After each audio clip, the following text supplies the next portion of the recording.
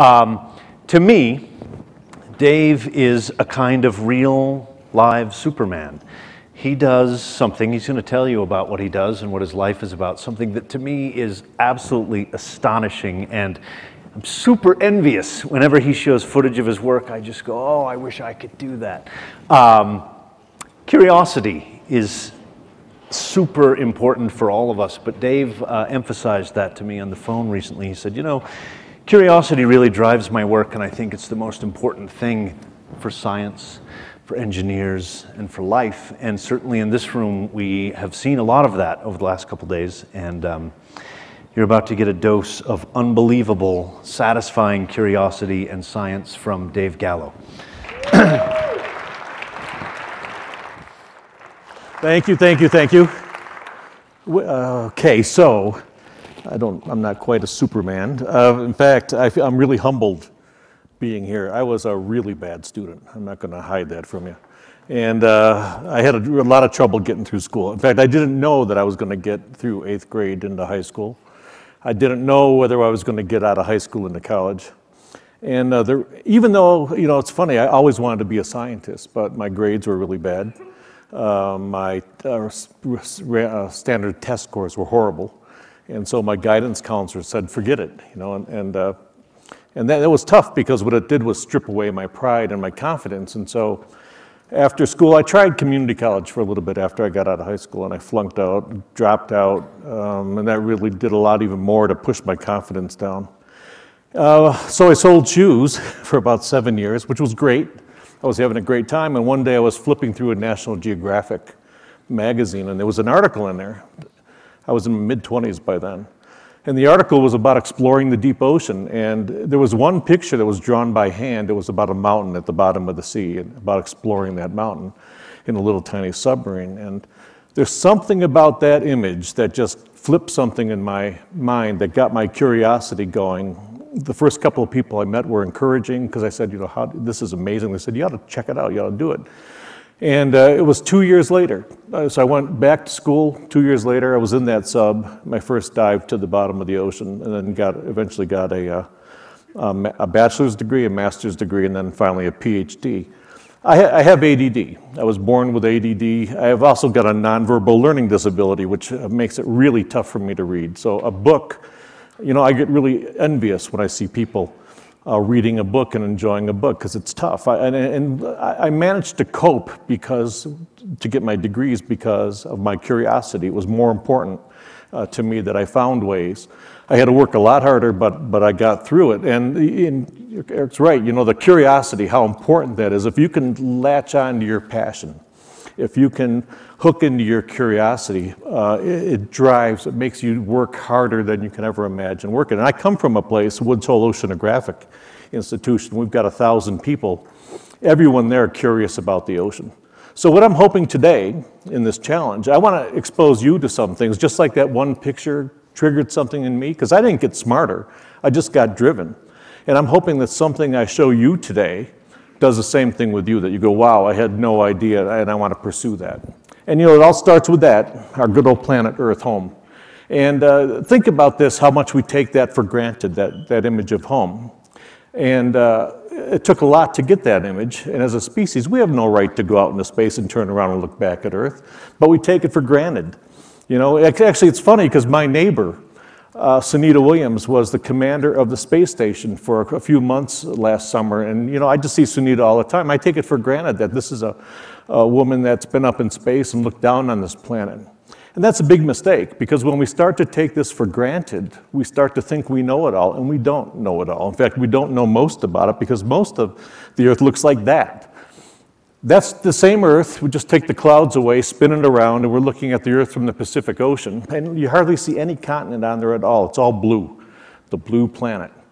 Average depth of the water is about 2 miles, and back when I got into this world, we had explored about 5% of that blue. It covers 70% of the Earth. We covered 5% of it. We've explored 5%. That means 95% of that ocean, most of this planet, is unexplored. We haven't even got the foggiest idea what's out there. And how can that be when this is our home? You know, we deserve it. We owe it to ourselves to understand what happens out there beneath those waves. And most people think about the ocean like this, it's the beach. And we're a long way from the beach here in Denver. And when I grew up in central New York, I was a long way from the beach too. But that's not the ocean. And when you think about beyond the beach, what's over the horizon, we used to make it look like this. When we drew maps of the earth, of the oceans, we put monsters out there. I love that one up in the top left where there's this giant thing coming out with water spouting out of its head with giant fangs bigger than the boat, and some guy's got a gun and he's going to take a shot at this thing. So we used to put monsters out there, and even today we make monsters where there are really none. Sharks, Sharks, this is a smiling, happy shark. And if you're in the water with them, then you hope he's smiley, happy, and not hungry too, because they are vicious predators, but also incredibly important to life on this planet. Yet we kill millions of sharks every year for shark fin soup. We kill millions of these animals every single year. There's plenty of things beneath the sea, and these are the things that got me excited. Back in 1976 it was. There's mountains beneath the sea. I call them the moonless mountains. This one's called the Mid-Ocean Ridge, and it actually goes around the whole planet. You can see it there going around the whole planet. In the middle of the ocean, there's a mountain range.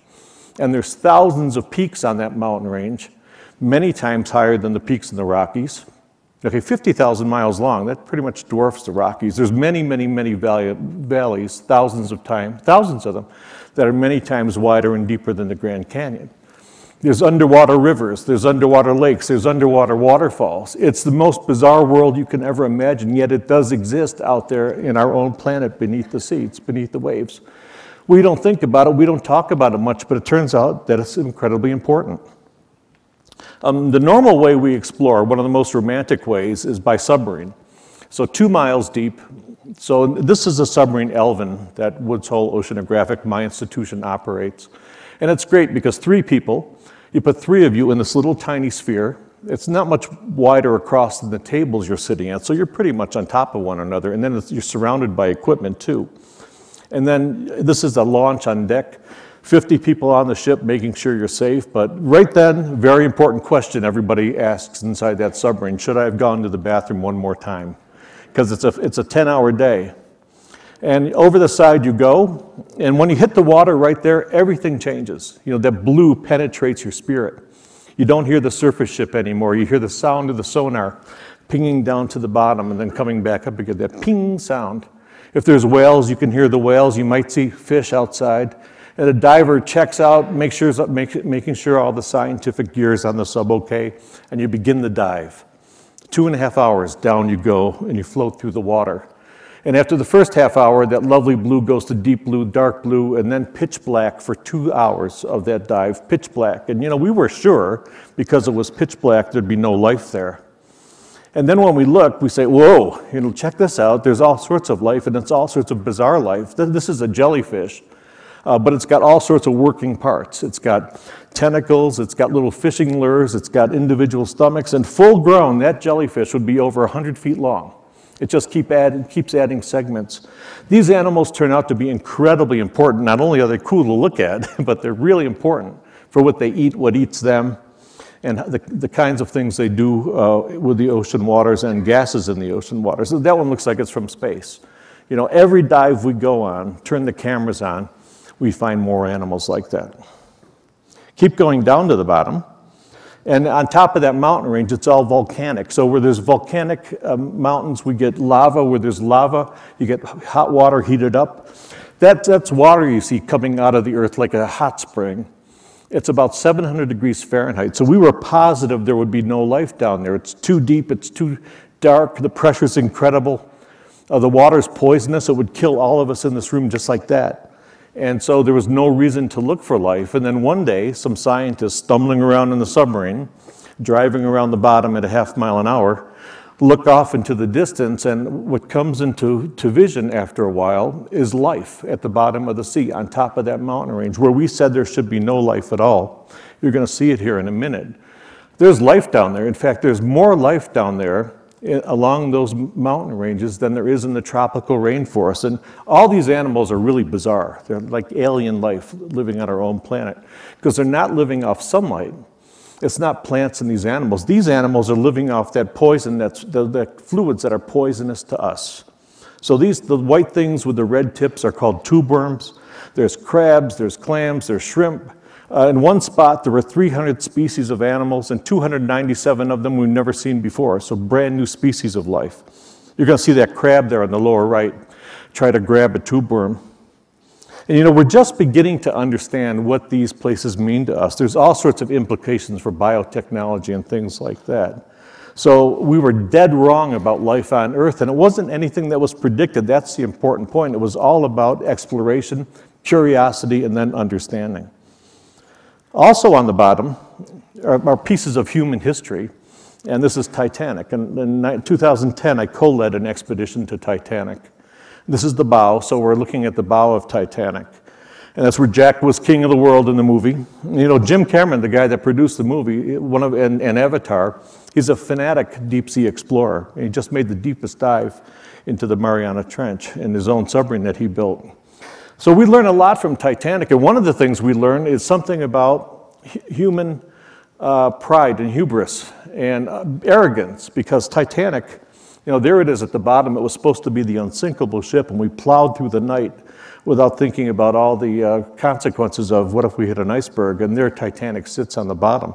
The other thing was, when Titanic sank, we cast the ship and the souls aboard for eternity to the deep, for eternity to the deep. And there we are. All of a sudden, there we are in a submarine. Is this eternity?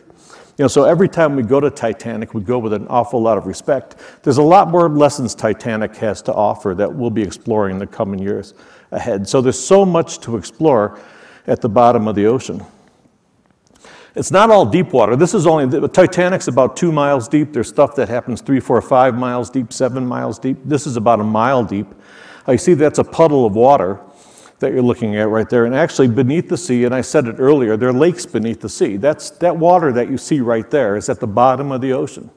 So you get in your submarine, you go down to the bottom of the ocean, there's the seafloor, and you go across the seafloor, and all of a sudden you see a lake, a shoreline with animals living along the shoreline, and then water on the bottom of the ocean. So I said there's lakes, rivers, waterfalls, all at the bottom of the sea. And you know, I'm spitting out all this stuff and we don't know a lot about it. We haven't had time to look at all these places. So we're just now getting, as I said, we knew 5% we explored, now we're up to 7%, so that's like 93% of the ocean yet to be explored, full of stuff like this. Even in shallow water. Now, my friend Roger Hanlon, he studies cephalopods, that's like octopuses, squid, things like that, cuttlefish. And this one image, this one clip that he's got here, a hiding octopus. It just shows you how amazing some life can be at the bottom of the sea.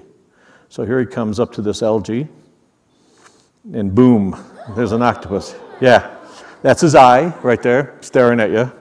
And off he goes, puts up a cloud of ink, octopus scoots away, and Roger's paddling really fast behind to catch up to the squid, octopus. And then he tries to bluff by making his body really big. You know, very intelligent animals, but now we're going to do this backwards.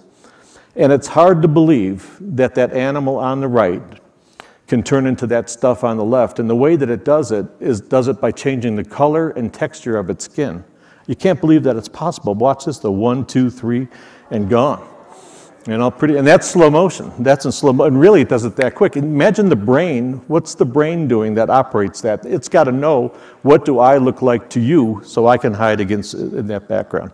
So the bottom of the ocean, in terms of the fun of exploration, the joy of discovery, the curiosity, awesome, awesome, and waiting to be discovered. But there's another part of it, the important part.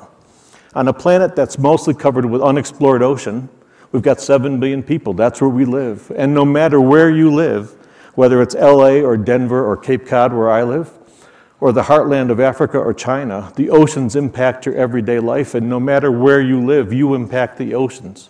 You know, what you put on the ground here in Denver or into the air eventually makes its way to the sea. The most important thing, though, so there's that connection, okay? The oceans reach out, climate, this beautiful blue skies you have here, or storms that you get here in Denver, the water that you get here in Denver, starts way out in the Pacific Ocean. So there's a link that we don't think about because we haven't known much about it, but the link is there. And in fact, the oceans today, here's the headlines. The air you breathe, every other breath of fresh air you take, you can thank the ocean for half of that. I mean, half of the air you breathe is from the ocean, 50%. The water you drink, the water right here on your tables, about 80% of the water that you have to drink comes out of the ocean. And it depends on patterns inside the ocean. The food you eat, there's 1.5 billion people on this planet that depend on the oceans for food. So the air we breathe, the food we eat, the water we drink, all those things having to do with the oceans that we are impacting every single day, and yet we haven't even understood it. We haven't even begun to explore it. That's stupid. And that's really dumb. And in fact, the thing that gets me today, you can't see 7 billion people living on this planet. And we're almost like a virus living on Earth, but we're there, 7 billion people. And just like it was hard to believe that that octopus could turn into that algae, it's hard to believe it, but we've done it. We've changed the chemistry of the ocean. We've changed the temperature of the ocean. So we've had this global impact, just like a virus, we're making the planet sick. And it's not about the controversy of climate change and global warming about that. In this case, it's just pollution, plastics, flame retardants, pharmaceuticals, caffeine, stuff.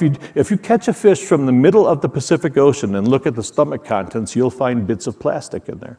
If you look at the flesh, examine the flesh, you'll find stuff that we think makes our life, everyday life great, like flame retardants. So right now, it's just like we're eating our own garbage. Again, we didn't know in the past, now we know. Now it's time to do something about it, but it's tough to get into people's minds, especially if you're in Denver or Kansas, away from the ocean. It's tough enough if you live on the ocean to get that message across, but here we're a long way from the ocean, but it's so important because no matter where you live, that controversy exists. There's just one view of plastic on the ocean shore, but even in the middle of the ocean, on Titanic, I remember walking out on deck one night. We just got to the Titanic site, which is a long way from any place south of Newfoundland, Canada. And the first thing I saw when I looked over the edge of the boat was plastic bags, just plastic. It was disgusting. On the bottom of the ocean, some of our deepest dives, the one thing we see are bits of plastic. I mean, come on. It's, again, in the past we didn't know, now we know, now it's time to do something about it. I don't know if you can see that too well, but at nighttime, during the daytime you can't see us. At night the Earth lights up, and I'll zoom in here a little bit. There's North America, you can make that out. Next is Europe. Again, those are the lights of people at night, and the white lights are the electric world. Up in the right-hand corner, those reddish, pinkish lights, those are gas flares from oil exploration. The blue, that's the Sea of Japan. The blue, all those blue clouds you see there, those are fishing boats. We've managed to kill a lot of the fish inside the sea by overfishing and not managing our fisheries. It's almost like we waged war on life in the sea. We're changing the temperature, we're changing the chemistry, and on top of that, we're catching fish in record numbers. And fisheries are collapsing. And again, silliness, not a good way to live on a planet, not if we want the planet to take care of us. There's a term we like: if we kill the oceans, we kill ourselves, and we're on our way of doing that, on the way to doing that. This is the image that gets to me most. This is Africa. And see all those golden dots? You don't see a lot of white lights from electricity. You don't see much of anything but the golden dots. Those are village fires burning. And it's communities using solids, burning solids for food, for heat, for light at nighttime. And in that part of the world, from there on up to the upper right, through the Middle East, up into Asia, there's about 2 billion people that are desperate for something you've got right on your table in front of you, which is fresh water. So they're desperate for fresh water. It's a water-starved planet, but you say, well, Dave, how can it be? You said it's the ocean planet, covered 70%, and yet now you're saying it's water-starved? Well, we took all the water off the Earth to find out how much there really is on the planet, and that's it. The big ball on the right, the blue ball, is all the water on Earth. So you take all the water on Earth, make it into a ball, put it next to the Earth. That's all the water. That little speck to the right of that is all the fresh water. That's it for the whole planet. Well, the oceans, I said, were 2 miles deep, but they're thousands of miles across. So think of the layer that's 2 miles deep, but 5,000 across, or 2 miles deep and 10,000 across, in the case of the Pacific. When you take all that water together, there's not a lot of water on this Earth. And where it rains and where it doesn't rain, that water's got to end up in just the right places, in just the right amounts, at just the right time of year, or societies get really unstable. And that causes a lot of trouble and a lot of hardship, a lot of suffering. It's happening now in most of the planet. So again there, the ocean plays a huge role in something that impacts people right away. So here's the challenge. You know, we take this image for granted, we take the oceans for granted. And we've been saying this now, you've been hearing it through climate change, global warming, you've heard those stories, and they just fall dead because people are conflicted. Is it real, is it not real? And that argument's probably going to go on. I can tell you it's real. The Earth is changing. Climate is changing. There's no doubt in our minds about it as scientists. And you know, we're not environmentalists. We're scientists. We just look at facts, put the facts on the table. But in some cases, the facts do get emotional. When you look at the fish and see plastics in their stomachs, chemicals in their flesh, when you look at bits of plastic on the seafloor, when you look at how little water there really is and the people suffering, it makes us say it's time to really get people to understand that we need to protect the sea. So my challenge is to find a way, science has been unable to do it, to mobilize your community, to educate them, and get them to understand how important protecting the sea really is, that what you do locally here can protect the ocean on a global scale. Thank you very much. Okay. Sure. Thanks. As always, you have a few minutes with Dave to ask him questions, and I'm sure if you're anything like me, you have lots of questions. Are you going to pick the... You want me to do it? Yes, that'd be great. Okay. I'm over here. So just kind of, do we have one going? Yes. Yeah. I'll let my mic handlers mostly pick. Hi, my name is Matthew Smeraldi. I go to DC 21 High School. Hi, Matt. And I actually plan on becoming an oceanographer or marine biologist in my near future. So Fantastic. This was incredibly inspiring for me. Thank you. But what I wanted to ask you was, can you elaborate a little bit more on what you felt when you were down at the wreckage of the Titanic? Like, what kind of emotions were going through your head? That's incredible. Yeah, we used, when I went, well, I've been once where we used submarines, but I didn't dive. And then the next one I co-led and we used robots. With robots, you send the robot down and you've got a room. It's like the coolest video game you can imagine. So you've got these super high resolution monitors and you put on headsets and you've got a joystick. So the eyes are through the robot, but it's Titanic 24/7. So for weeks on end, you have Titanic right there. And I could walk out of my stateroom, my cabin, and walk 29 steps and I was looking at Titanic. And it was awesome because you get excited about certain things, looking at the bridge, the grand staircase, but then you come across some personal artifact like a doll, or something that someone had, like a doll, maybe a child's doll or some toy, and everybody on that ship goes real quiet. It's an amazing thing because, to me, just beneath this level of science being unemotional and dispassionate is this level of passion and emotion that you can just a little tiny poke and it comes out. So yeah, it's an amazing thing. Even when you look at an animal at the bottom, in my case, looking out the window of the sub and seeing an animal that no one's ever seen before, that's a very powerful thing. What an incredible privilege to be the person that laid eyes on that animal for the first time. So, it's more than just science. It's all the emotion of exploration and understanding. Thanks. That's a great question. All right. I'm Isaac Carlos from the West Campus. I have two questions, actually. My first one was that, what's the deepest you can go in a submarine? Yep. And my second would be, since you're saying that the Earth is heating, is it possible for all the water to flood land? Yep. The first part, Jim Cameron, so he made a bunch of movies. He's a filmmaker, so he made True Lies and Terminator and Aliens and then Titanic and then Avatar. But the reason he does that is to make money to support his exploration habit of the ocean. And he's always had that. And so he built his own submarine. And it's about that wide across the little capsule he sat in. And then, so he went down to the full depth, 7 miles in the ocean. So that's about as deep as the ocean gets. And when you see a plane, in fact, there were a couple of them earlier, with a vapor trail out the back, that's 7 miles. So that's as deep as the ocean gets, 7 miles.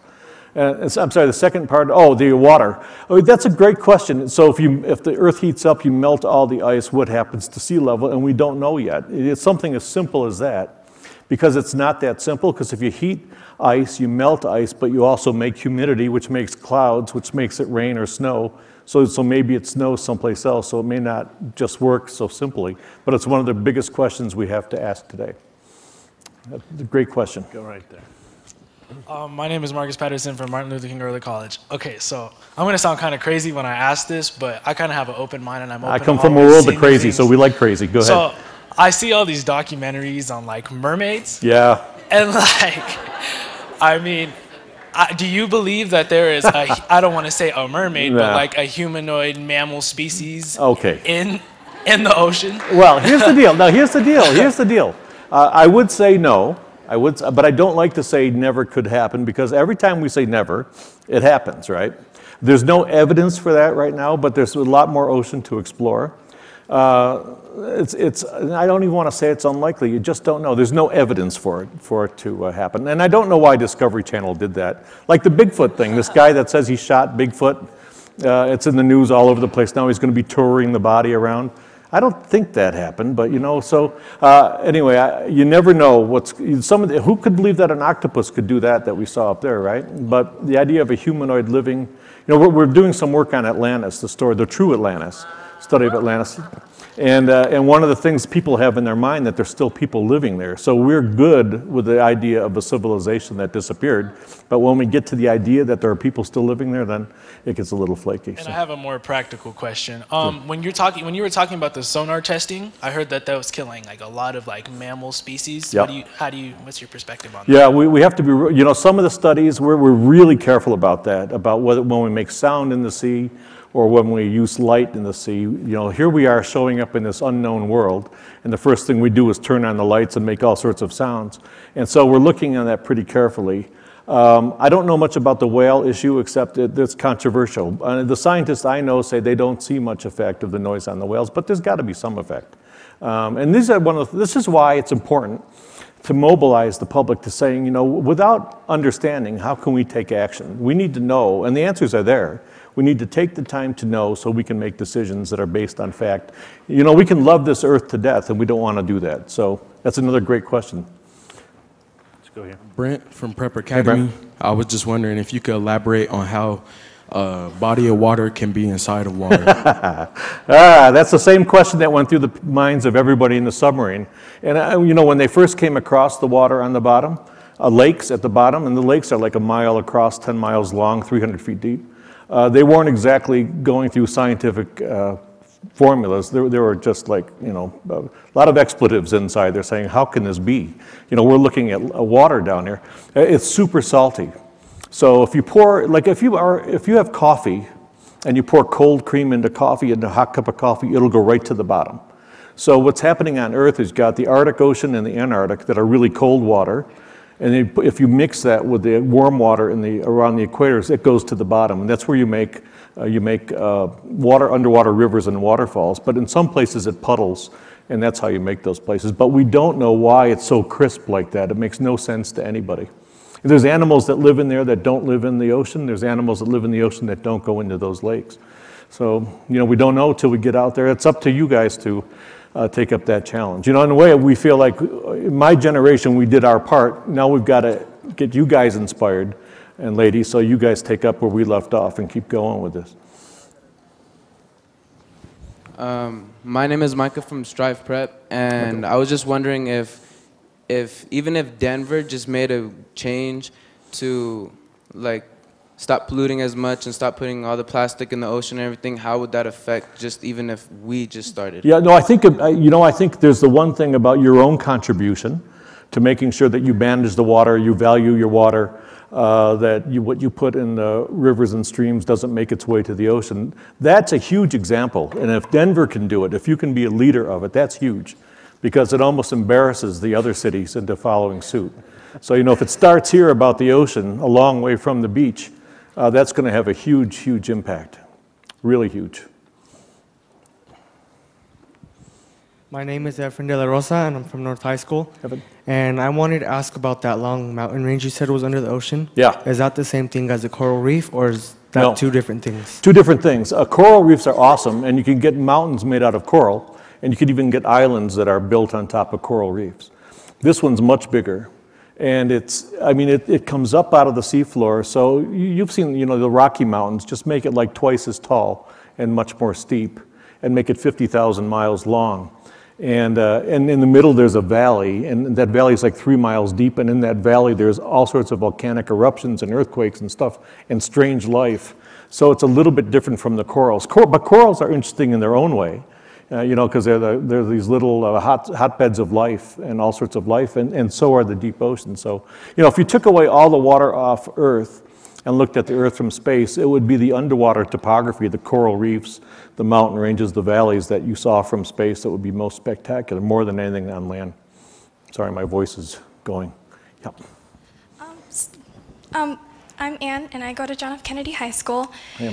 And I know you're pursuing like your field of interest and you're working where you want to work. Yep. But you have to go to kind of like the unknown. You see things that other people don't get to see. And Yep. I was wondering if you're like ever afraid. Yes. Yeah. You go through incredible, it's always a safety first rule, so we're always super careful about where we go. We're right now planning a trip, an expedition to Antarctica, and it takes a lot of care and to think about that, because we're going to be putting a team of people, men and women, on the ice a long way from any kind of help. So if something goes wrong, you've got to find a way to get them out, and then you've got to find a way to get the relief ship out if the relief people get stuck, which just happened. You know, it was just in the news that a Russian ship got stuck, and even the ship that came in to help them got stuck too. Things at sea, especially when you're thousands of miles away from any place or a long way from helicopters, you can't afford to have things go bad out there. So you want to take every care that you can to look at the safety issues. Yeah, we're real careful about that. But I wouldn't say I get scared so much as we think those things through. You know, we pay a lot of attention to safety. Yeah. I have to cut it off there. Okay. Dave Gallo, ladies and gentlemen. Fantastic.